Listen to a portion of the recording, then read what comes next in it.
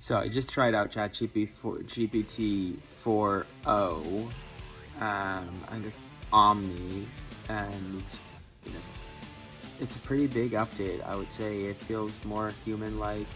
It's not quite like we're at the point where it's this AGI, though it's a language model, right? It's taking in your inputs and it's faster. There's less delay when you talk to it, and it seems like it's more better at describing and talking to humans.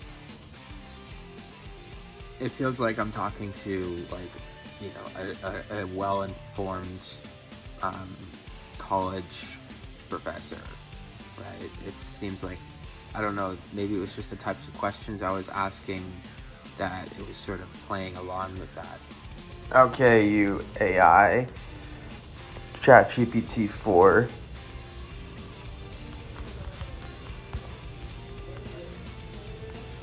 Are you really AGI yet? Question mark. No, I am not an artificial general intelligence. I am a highly specialized AI known as a language model designed to understand and generate human-like text based on the data I was trained on. AGI would have the ability to understand, learn, and apply knowledge across a wide range of tasks at a level comparable to human intelligence. While I could perform a variety of language-related tasks, my abilities are limited to the patterns and information present in my training data. It's a pretty good response. I'm gonna put that in mind. Let's ask it another question. Take like something challenging.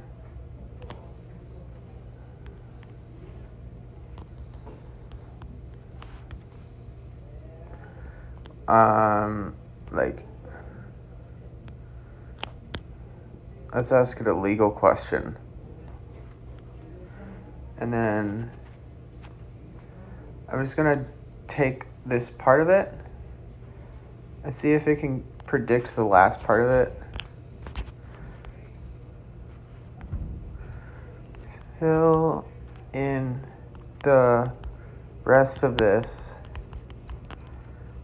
writing. Act as my legal assistant.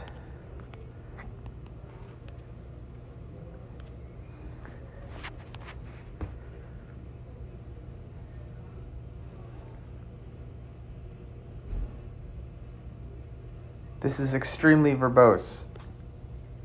This is too much. Stop. Stop. Stop. What are you doing? Oh my gosh. It's writing out the entire thing. Now I have to see if it's right or not. Recommendation about possible legal rights for mediation defense options. Tax reform strategies. This template is intended to serve as a general guide.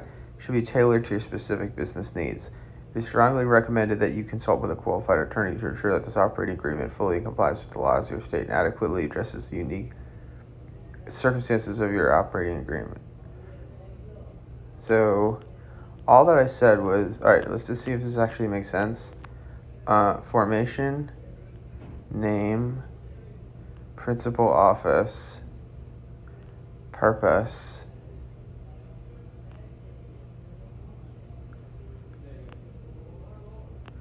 members, initial members, admission of new members, management structure, duties and responsibilities. This is like you don't need to have that. You don't need to have section 2 or section initial capital contributions.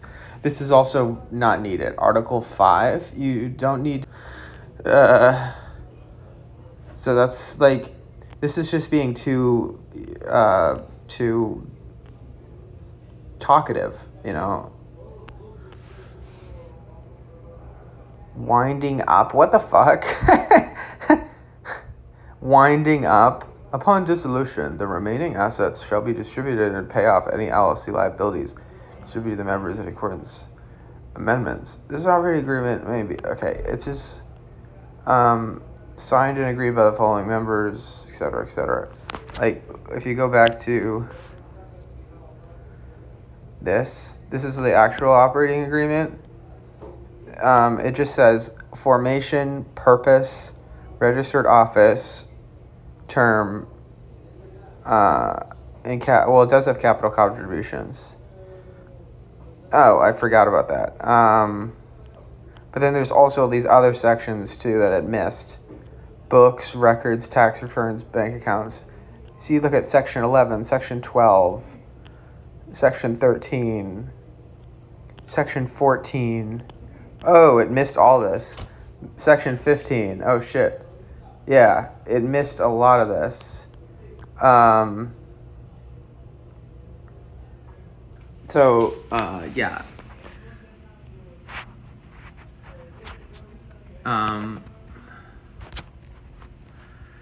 That missed about, a lot of stuff on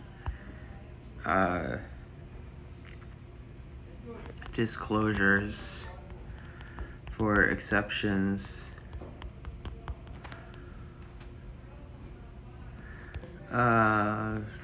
Now let's add some more bylaws. Thank you for your, let's put a section discloses for exceptions, ensuring the operating agreement comprehensive justice. Here's a revision. The following corporate bylaw. For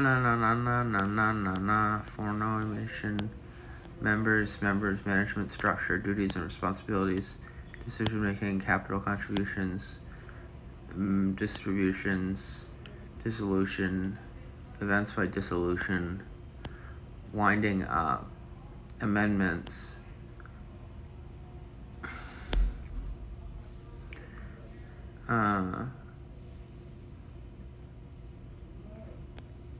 It looks like it's got cut off here. You can see it says whether on the end. The entire agreement, the operating agreement, constitutes the entire agreement among members. Members supersedes all prior understandings and agreements, whether, etc., etc. I don't know. Cool. Hey, ChatGPT, what's new?